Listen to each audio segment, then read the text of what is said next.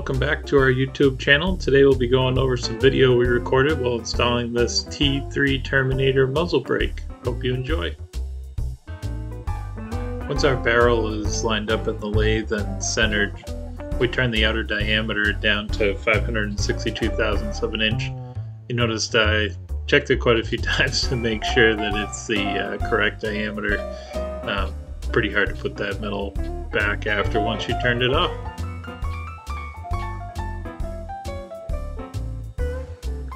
So we're just going to check this major diameter one more time. Make sure that we're turned down to 562 thousandths. And looks like we're dead on. That's perfect. So now we're going to change our tooling over to a square cutting bit and cut the minor dimension release 519.5 thousandths on the front and the back of the barrel.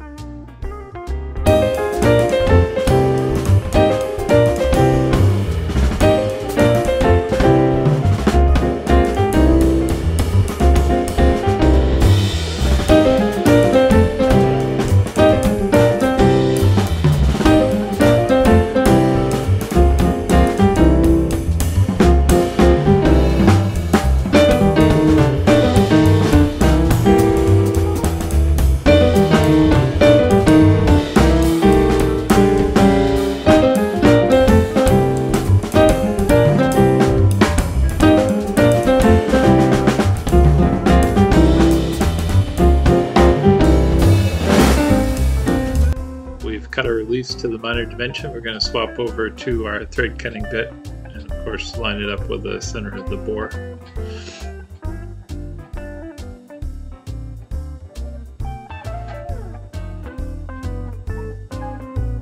At this point we've got our bit lined up with the center of the bore, and we've used our center gauge to make sure that the 60-degree bit is parallel with the barrel so that it will cut straight in. There wasn't enough room to put it on the barrel itself, so we used the edge of the live center to align the bit to. We've gone ahead and set up the lathe speed to 60 RPMs, which is about the slowest that mine will go, and set our DRO, which you can't see in the picture, for the major diameter of the threads. That way, as we cut the threads, we can move it in a couple thousandths at a time and know when we get to the depth we need. Just taking light cuts here. As you noticed, I don't have the live center in it. There wasn't enough room, so need to make sure we don't cut it too deep, which would push the barrel and flex it and possibly give us threads that aren't correct. So at this point, it's just a matter of going back over those threads with the carriage until they reach the minor diameter that we've already turned into the barrel.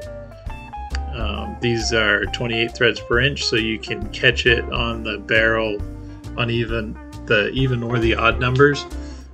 You can't really see it in the video, but there's a little dial indicator on the carriage that allows you to index each cut so that they line up properly to the next. So we'll keep cutting this deeper and deeper until we get to the right depth.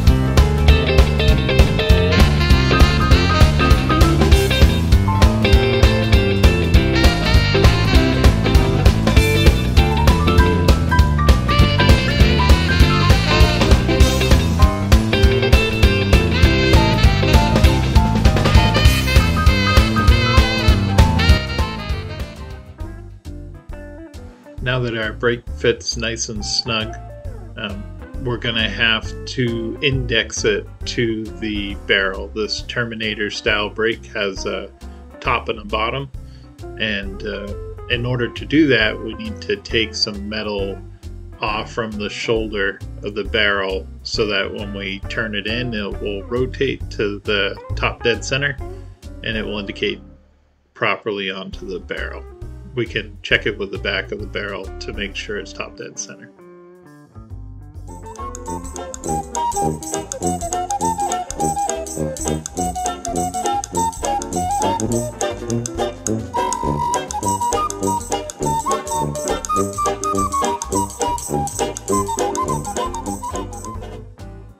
So in preparing for doing this job, I did a practice 9/16 by 28 threads on this sample barrel so that I could turn back the shoulder, move it into the screen, I could turn back the shoulder and mount and know how far it would rotate the muzzle brake. So 5/1000ths of an inch on the shoulder gave us about a quarter rotation, which helped when we were just trimming the shoulder back to make sure we get the brake indicated in the correct spot.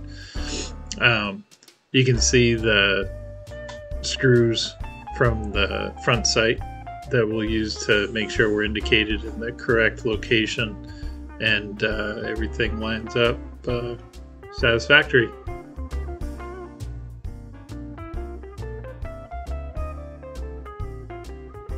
I neglected to show setting up the barrel and the lathe, so I wanted to give you kind of this shot so you can see how it was done. I have a set of brass screws that I use in the back of my tailstock that allows me to center the barrel appropriately in the headstock. I use a dial indicator and dial it in on the back so that I know that the barrel's nice and straight in the headstock and it's not just in the center on the muzzle end.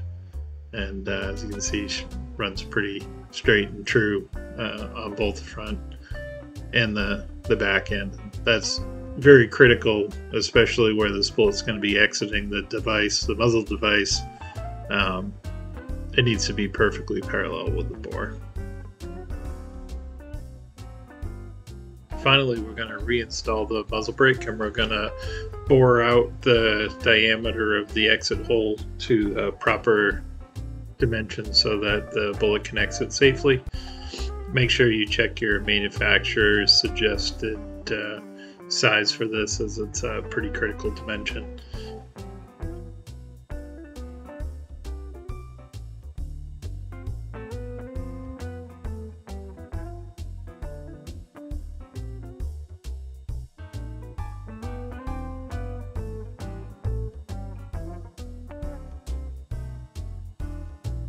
One final note too is when you indicate these barrels, they need to be indicated to the bore of the barrel, not to the external contour of the barrel, as external contour isn't parallel to the bore, and if you indicate to that, your muzzle brake will not be centered to the bore and you'll have a catastrophic failure.